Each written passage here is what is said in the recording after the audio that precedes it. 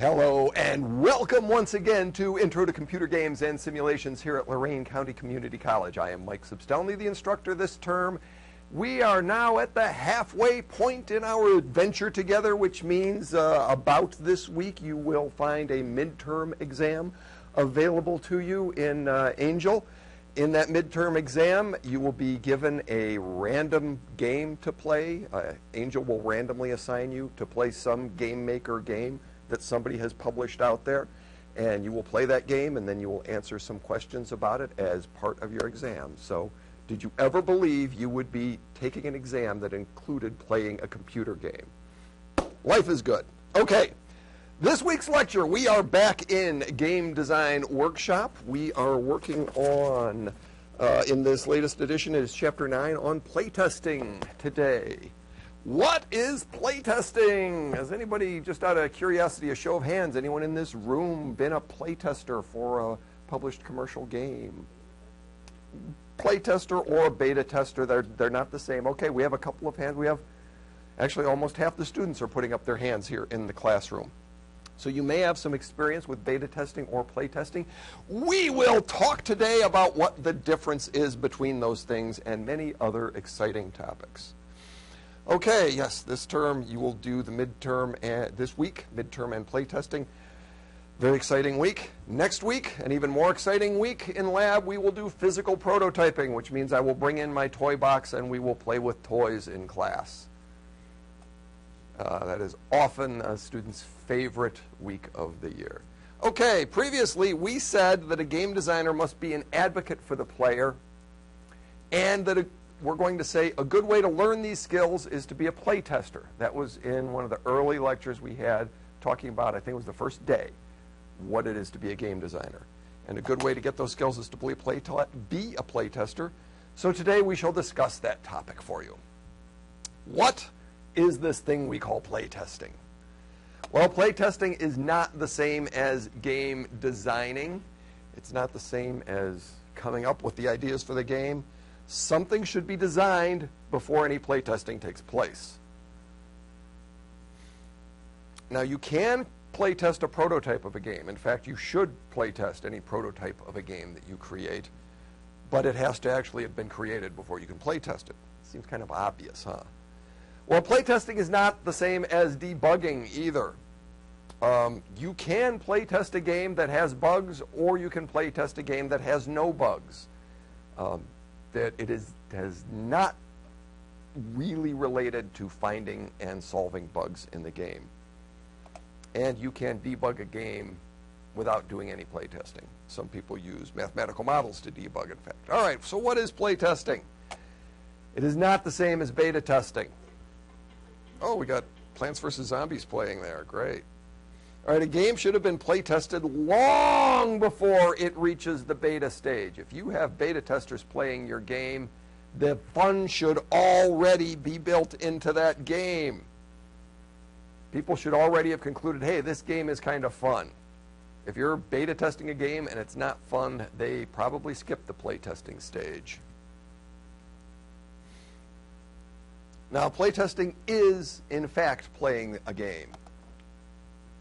It may be enjoying that game. It may be enjoying the game immensely, but playtesting can also be hating the game. You may be playtesting a game that has no fun whatsoever built into it, and that is what the game designer needs to find out. And here's a quote from me. Playtesting is the best process we have for finding what is fun and not fun about a game. You can do a lot of things to try to find that out, but playtesting is the best. Let's talk about why you should playtest it. Well, you're a game designer. You can playtest your own game, right? You can tell if it's fun, right? Well, there's a problem with that. Problem is that fun is an opinion. It requires human judgment. If you are harnessing the judgment of the game designer, you have just one human's judgment being applied to determine whether or not that is fun. All right? Another reason why you should get playtesters. Let's say this curve describes the universe of game players and their skill. So there are not many game players who have no experience playing games, but there are some that are just starting out. The more experience you get, the more likely it is you'll have a lot of game players, and there will be this large population in the middle of game players who have a medium amount of playing experience, and then there will be way out here the really, really hardcore game players with huge amounts of experience. There will be some of the elite game players way out here on the end of this continuum. Everyone kind of understand how this bell curve, what this bell curve is telling you about the skill of game players and the experience of game players? Well, game developers tend to be way out here with the elite game players. They have tons and tons of game experience. So if you have nothing but game developers do your playtesting, you will probably be developing a game that is only good for elite gamers. You won't be addressing most of the game players of the world.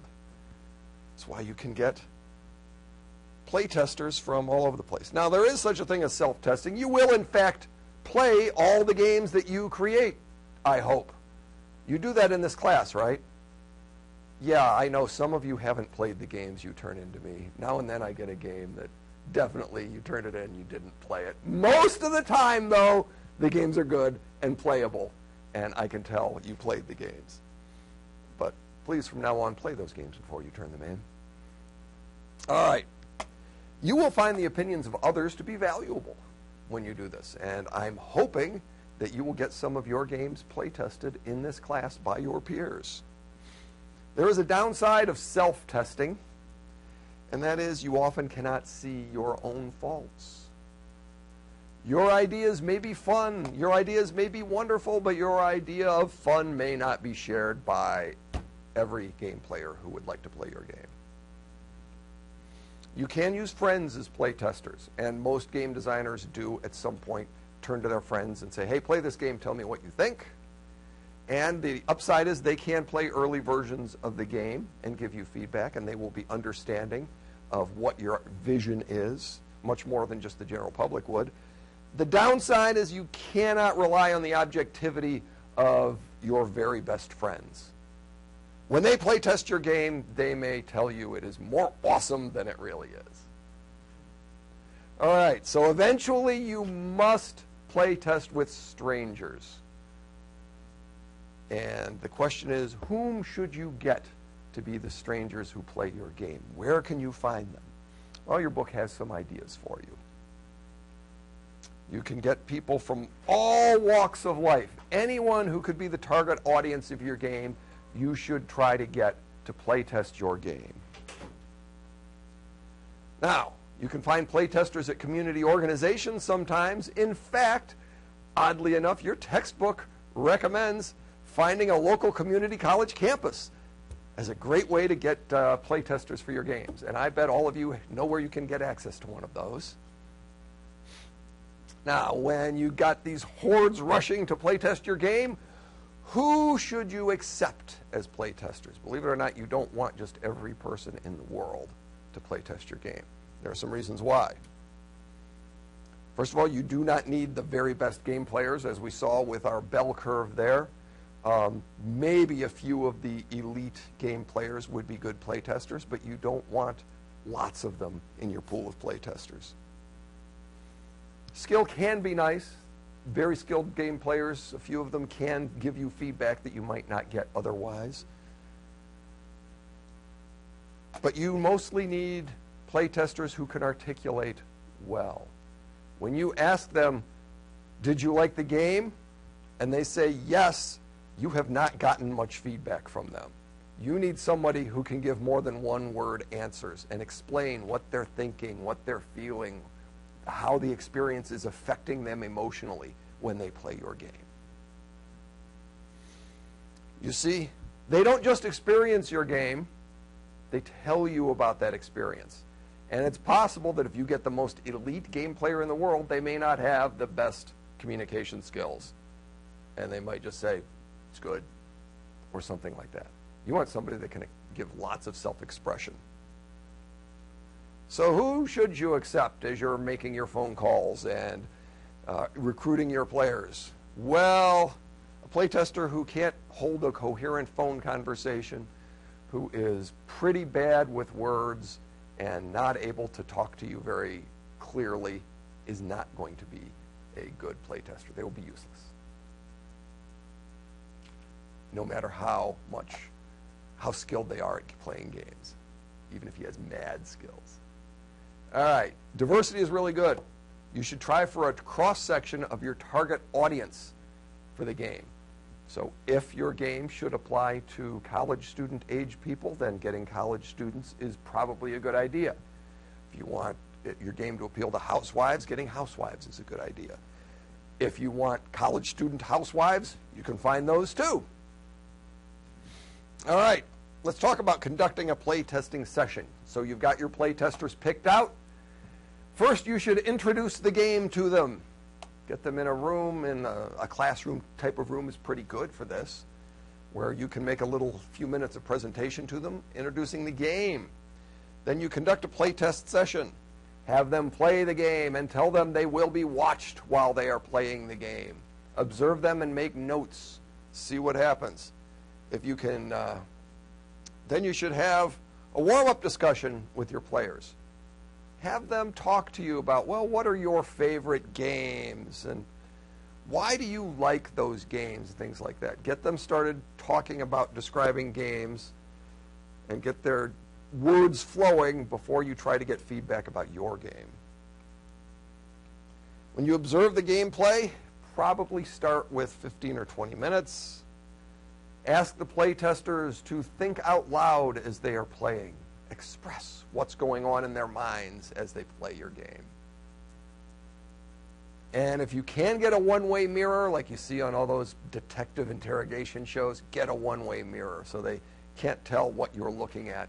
They know you're watching them, but they can't tell what you're seeing. And, here we have a playtest session you can observe, where we recorded actually some earlier students from this class. And what do we observe in the playing of these students here through our supposed one-way mirror? Anybody got one observation you can throw out that you saw there? Yeah, they seemed to be having fun. They seemed to be enjoying themselves, getting along pretty well with their fellow game players. Okay. Then, after they're done playing, have them discuss the experience. This should be another probably 15 or 20 minutes. Ask first for voluntary feedback. Before you even throw any specific questions out there, say, what did you think of the game? Volunteer anything you've got to say. And then ask some probing questions. Ask some questions that are going to get at what you are concerned about in your game. You should have questions prepared, like what were your overall thoughts about the game? Could you learn this game quickly? What did you like about this game? What did you dislike about this game? And what was confusing to you about this game? All of these questions come from a list in your book, and there are many, many more questions in your book that you can refer to. They're excellent. And when I have you turn in, and some of you have already turned in the assignment where you develop your own playtesting questions, you can use some of these questions. They're perfectly fine. All right. It's possible your playtesters will be reluctant to speak. But you, as the game designer, you must still discover the truth, so you've got to get answers out of them. Don't let them worry about protecting your feelings. You've got to have a tough skin, or a thick skin, as it's sometimes said. Be prepared for harsh criticism from your playtesters. It's okay. You are, after all, an artist. If you're a game creator, you must become used to criticism. There will always be someone who will criticize your game, no matter what it is. I bet you can take the most fun game you've ever played in your life and find things you could say critical about that game. Expect your playtesters to do the same thing to your game. It's okay. If you're a poet, you get used to people criticizing your poetry. If you're a novelist, you get used to people criticizing your novels. If you're a filmmaker, you get used to people criticizing your films. And when you're a game designer, you had better get used to people criticizing your games. Probably the first time you're going to experience that is during a playtest session of one of your first games. Possibly even today in this class. All right, one useful discussion tool pointed out by your book is called the play matrix. It is a grid of 4 boxes where you can graph the characteristics of a game based on how much physical challenge it offers, how much mental challenge it offers, how much skill it requires versus how much luck it requires. Let's give some examples of putting things on the play matrix. Basketball has a whole lot of skill involved and a whole lot of physical involved.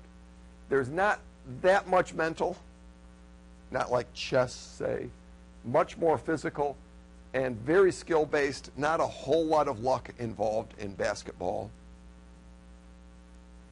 Whereas card game, let's say bridge, very highly mental, and very huge amount of skill required, some luck, but in bridge, skill is extremely important. Even if you get dealt bad hands of cards, if you are a skilled player, you can drive down your opponents and defeat them. Then there's a dice game like craps. When you're shooting craps, luck is tremendously important. There's very little skill involved, very little physical involved. Some mental involved in the decision making, yes, but not a lot of physical skill. So it's up in that corner. And finally, an example of one that is has a lot of luck and a lot of physical. There aren't many games like this, but your book pointed this one out, whack-a-mole. Whack-a-mole has luck and physical skill involved with it, but it doesn't have a lot of mental calculation, and that one is kind of missing from that game. All right, now let's look at Evil Clutches, a game you made in this class. There's a good bit of luck involved in that, since the releasing of babies and firing of demons at you is totally random, based on a random number generator. And there is some physical skill, little bit of mental skill involved in that game. That's where I place Evil Clutches on this matrix. All right, Galactic Mail, I would put right in the middle, slightly toward the mental. You have some physical skills required. There is some luck involved, as the asteroids and moons all move in a random direction. And the physical controls, it's got a balance of all of these things in that game, I believe. Whereas Koala Brate, a game that's coming in this week probably, not a fast action game. It's a puzzle game. Extremely high mental. A little bit of physical controls and timing with the moving saws and things like that.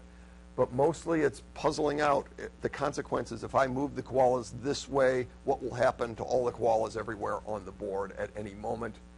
Not much luck. There's nothing random happening in Koala Brate as it's designed. It's pretty much all solving this puzzle. Any questions about where I'm putting these games on the matrix? Okay. Now, let me ask you, where would baseball fit on this matrix?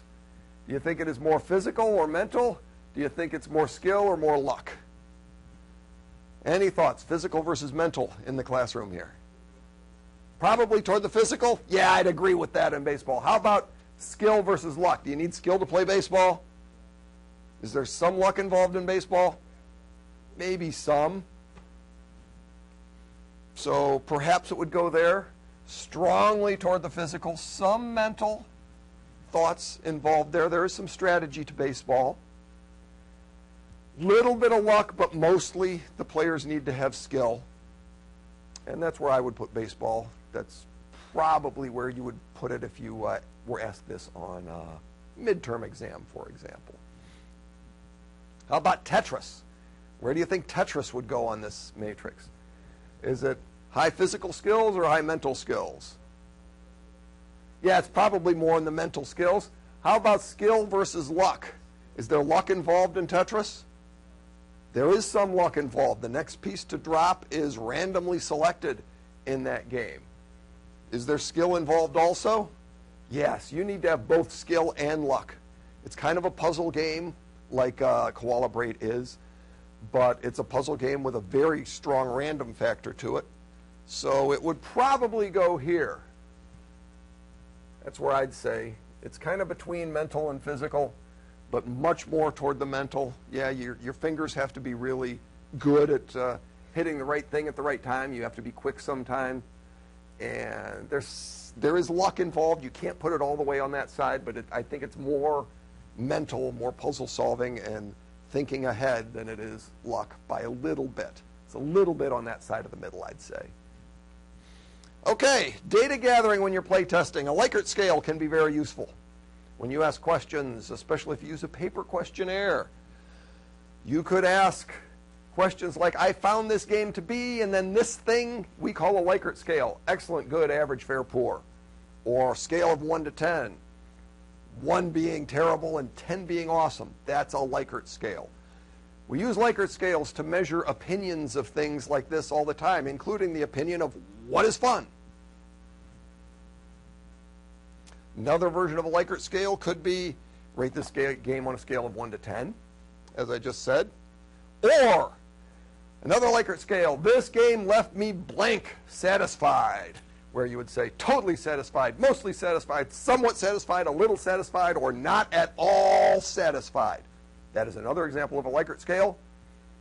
If you are asked about a Likert scale on a test or quiz, I hope you recognize it. All right, that's it for this week. Next week, we have a very exciting project in lab.